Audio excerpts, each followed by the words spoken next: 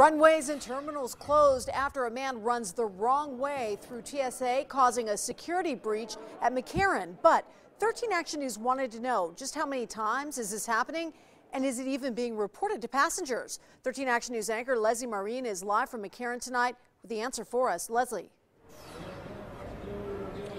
Tricia, we're told the security breach happened here at Terminal 1 yesterday. No one could leave, no one could come in, and passengers were left with very few answers and on the tarmac for nearly 30 minutes. He just said there was a security breach at the airport, and he was advised he couldn't let anybody off the plane.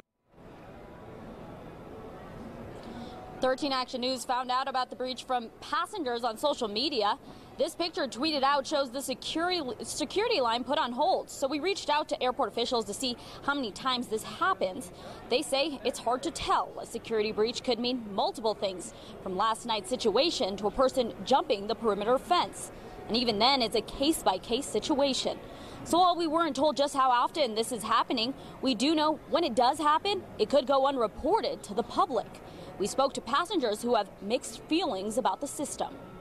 I understand that people are going to want to know, but I also understand the airport's reasoning for not letting everybody know so that people don't, so there isn't a mass panic of any kind. Statistics show that between 2004 and 2015, there were at least 21 incidents of security breaches here at McCarran. But with limited information, that number could be much higher.